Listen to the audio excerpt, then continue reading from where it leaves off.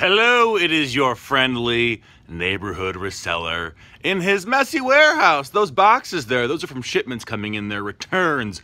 Boo! But this video is about how to use a JFJ Easy Pro to professionally, or at least it seems like it, refinish discs. I'm gonna show you what I do and how it differs from other people and how that's gonna help you make some more money. Let's go.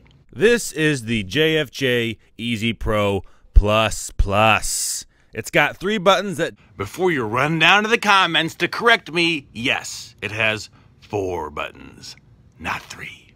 Designate the time that this foam disc is gonna spin on. That is the on-off switch. That's the foam disc that spins when you press those buttons. That's the nut thing that you screw on to here with the disc in between so it doesn't move around. And you're gonna notice how messy it is. I don't care about that. All I care about is that the threading on here is unobstructed, so it goes on tight. Now that you know how the machine works and are familiarized with the basic components and concepts, let's do a few discs and I'll explain what I'm doing as you watch. These are the things you're gonna need in addition to your JFJ Easy Pro and the foam pad. This bad boy is a sandpaper pad. It takes away the big scratches. This is your anti-static spray cleaner. It's just distilled water. I have tasted it. It doesn't taste like poison. You can just use water. This is solution 2. They also sell solution 1. As far as I can tell, they work essentially the same.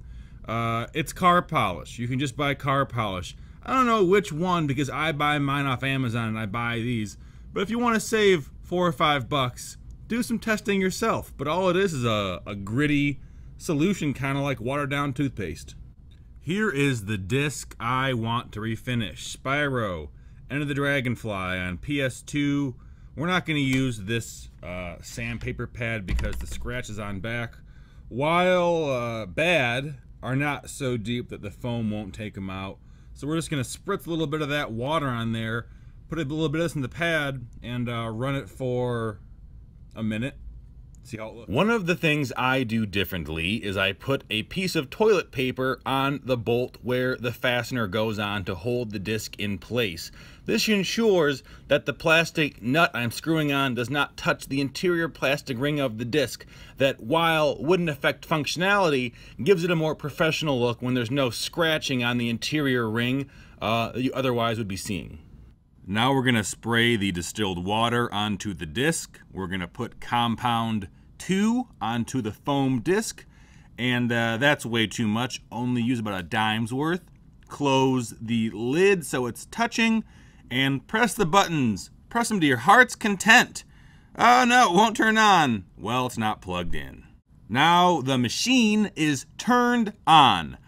Off on, just so you can see it. I'll press a button now so you can see it. That's the 1-minute button I want to use. It should finish the disc entirely. Initially it shakes a little bit. That's fine. The machine is just reaching equilibrium. It's evening out. It doesn't shake for more than 4 or 5 seconds. Is that ideal? No, probably not, but who cares? Okay, it has been synced for a minute. Let's check the results. Yeah, as you can see, the disc is very shiny. There's no more gashes, no more small scratches even. After a minute with compound 2 on the foam pad, this disc is not only playable, but it looks to be in pristine condition. This right here is what I want to show you. Without the toilet paper in there over the nut, that'd be all scratched up. But because we used a little bit of boundary, it's totally fine and looks great. There you have it, folks, the JFJ Easy Pro, easy for you. One more quick tip, if you're trying to refinish PlayStation Original Black Disc games, those will take longer. The plastic is much more sturdy and hard and rigid. Everything else, if you do it for more than 2 minutes, without a 5-minute break, the disc will get too hot, and the same way a plastic comb under a hot air gun will lose its form, these discs will turn into warped frisbees that cannot be played by anyone or anything.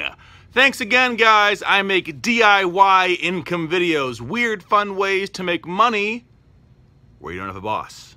I'll see you guys later.